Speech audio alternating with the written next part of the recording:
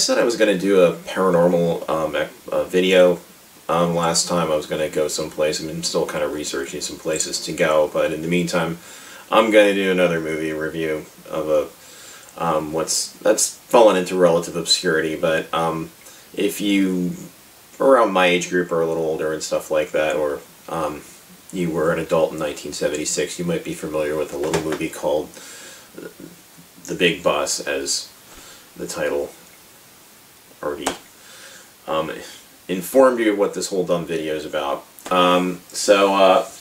Anyway, it's a 1976 movie, which you would think is a spoof on the spoof film Airplane, but it's not. It came out like 4 years before Airplane did, really, just about that. Airplane came out in 1980, and this film came out in around 1976. So, and it's a movie about a nuclear-powered bus called Cyclops, and it has a relatively all-star cast for the absolute, bomb of a film.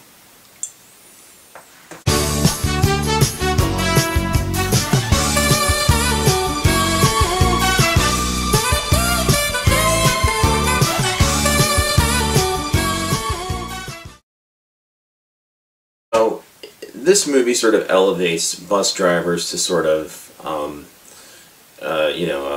airline pilot status, or that's sort of what's supposed to be funny about the film, which is where the film fails, ultimately.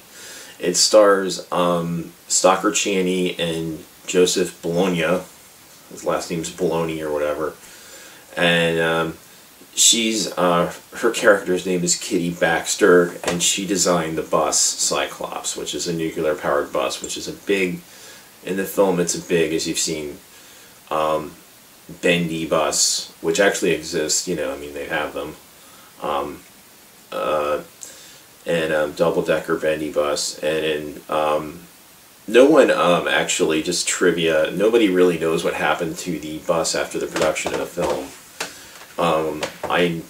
What I looked up online is it cost around 250 grand to build, and this is just, probably vague information, and it was a functioning, moving prop.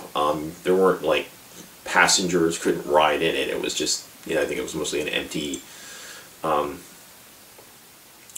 basically kind of a shell inside, but it was, a functioning vehicle, and in the movie it has all kinds of crazy, it has a swimming pool, bowling alley, state dining room, all that shit. Doesn't have that in real life, but people who have come across this movie, as well as myself, and I saw this movie when I was a kid too, as well as unfortunately recently to do this review, it's just kind of disappeared. It's hard for something that, you'd think somebody knew what happened to it, but I guess it wasn't of any interest to talk about it or do that on any kind of DVD commentary or whatever, but nope, nobody knows what happened to it as far as I know. So anyway, with that said, basically the plot of the movie is this family that's, trying to cause all kinds of disasters and stuff like that, and, like the Titanic sinking and shit, and wants to destroy Cyclops, the bus. So the one brother is like, he's on an iron lung, and the other one, he's gonna put a bomb on the bus. So that's sort of the whole point of it, which is fucking stupid. So to put a bomb on a nuclear-powered moving bus going across the country, it's like some plan Donald Trump would come up with. But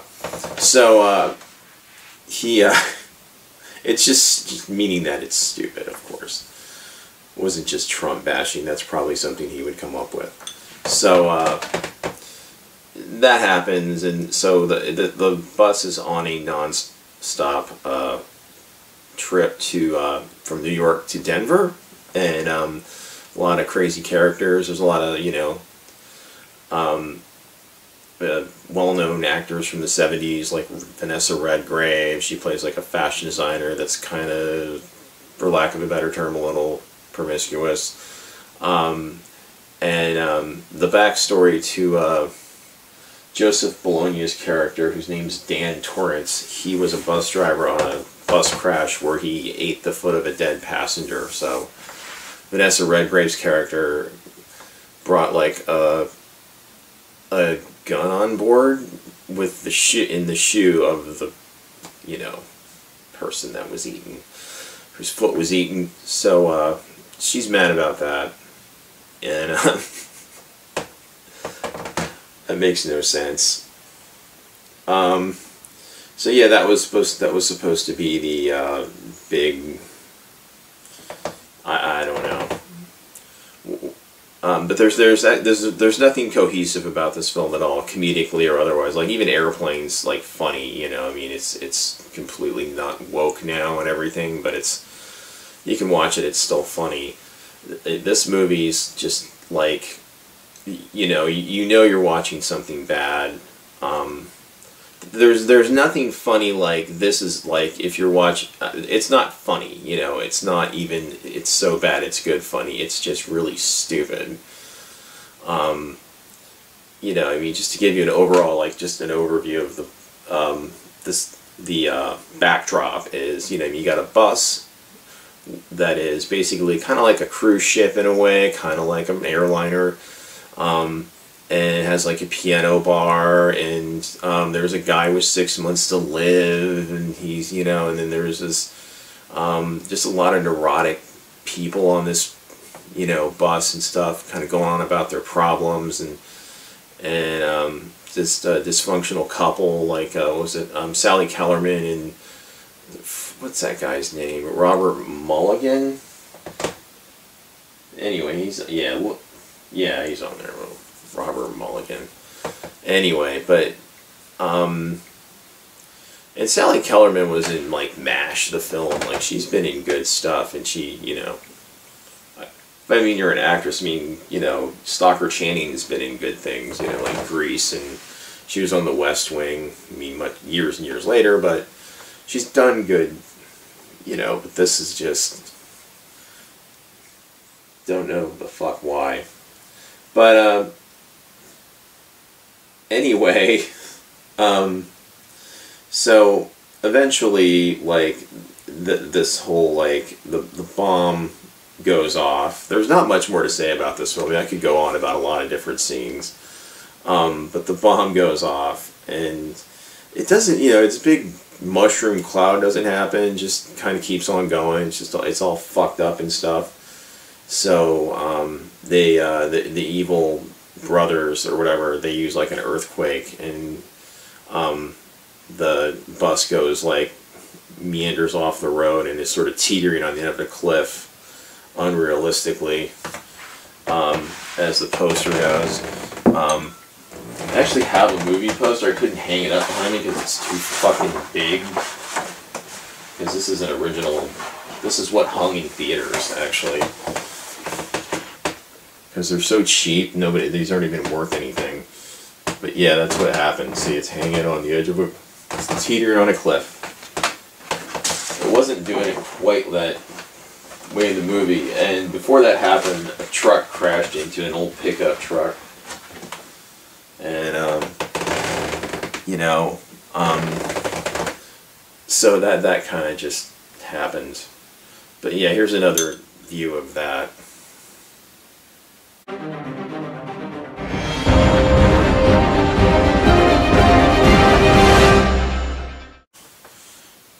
And of course you would expect that to happen when you have a narcoleptic co-pilot like Shoulders.